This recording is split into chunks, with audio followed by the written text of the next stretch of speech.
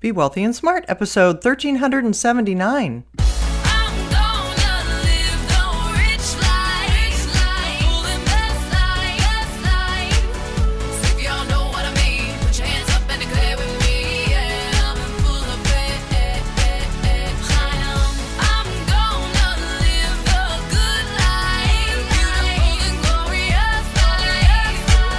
Step into a world of wealth and financial freedom without budgets, boredom, or bosses on Be Wealthy and Smart.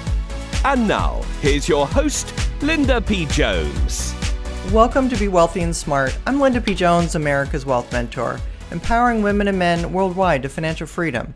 On today's show, we're going to talk about housing markets with the highest resale potential. So this article comes to us from Yahoo Finance and Go Banking Rates and was written by Yael Bizuwadi-Kennedy. It says, while becoming a homeowner has been very difficult lately, namely with soaring rates combined with high prices, which make for an arduous road, owning a home can prove financially beneficial in the long run for a slew of reasons. Indeed, as a new Realtor.com report noted, patience pays when reselling it. Not only does patience pay in certain housing markets across the country, but it can pay even more.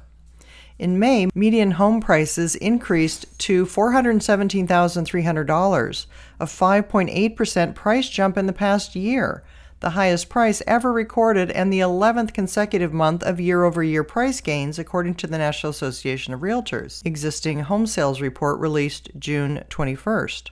Here are some of the housing markets with higher resale potential, according to experts: Cleveland, Ohio, Philadelphia, Pennsylvania, Rochester, New York, and Providence, Rhode Island.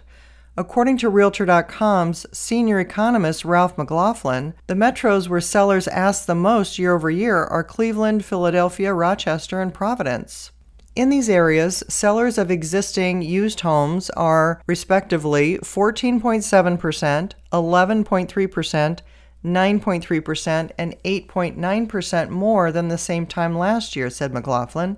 These are more affordable markets where higher asking prices won't necessarily break the bank of homebuyers. Angelica Ferguson von Drack, a real estate broker in the Hudson Valley and Catskills region of New York, said, "This is a standout market with immense resale potential, and the bonus is the region's proximity to New York City." According to her, there's been a surge in demand post-pandemic as people seek the tranquility and beauty of these areas. Towns like Woodstock, Rhinebeck, and Kingston offer a perfect mix of historic charm and modern amenities, making them highly attractive to a wide range of buyers, she said. In addition, she noted that the region's commitment to infrastructure and community development is another major draw, and that the market there is remarkably stable. Unlike more volatile urban areas, properties in the Hudson Valley and Catskills consistently appreciate, with record-setting double-digit appreciation year over year, she said, adding that even in economic downturns like we've seen recently, homes there maintain their value well. "I have multiple clients who have owned a home for about 2 years and sold for twice what they paid for it. And that's not an isolated occurrence. It's happening all over the region, and resale profits in the 50% range are commonplace," she added. Susie Minkin, a realtor with Compass, said that South Orange, Chatham Borough, and Madison, New Jersey, which are near New York City and highly sought after, have experienced significant price appreciation based on the Minkin Housing Index, which estimates how real estate is trending in northern New Jersey. The average sales price in 2024, based on the first half of the year, has increased by 66.8% in South Orange, 51.1% in Chatham Borough, and 46% in Madison in the past 5 years, she added. Minkin said that drivers of the appreciation include the desirability factor. Buyers are choosing to live in these New Jersey towns because of the lifestyle offered, she said, adding that these have a vibrant downtown with great shops, restaurants, and parks that make for easy strolling.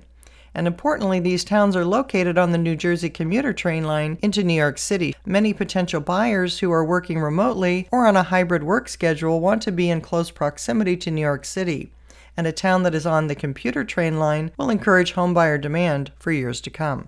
So this is a very interesting article packed with some practical information about choosing homes near commuter lines and major cities and how that can be a real boost to your resale value.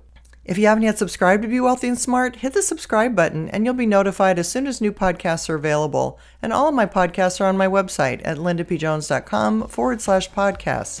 And while you're there, sign up for my weekly newsletter for more wealth tips for your financial freedom. That's all for today. Until next time, live the good life and be wealthy and smart.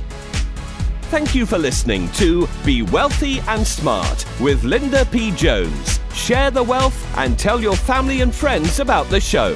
Check out our website, blog, and social media for more riches at www.bewealthyandsmart.com.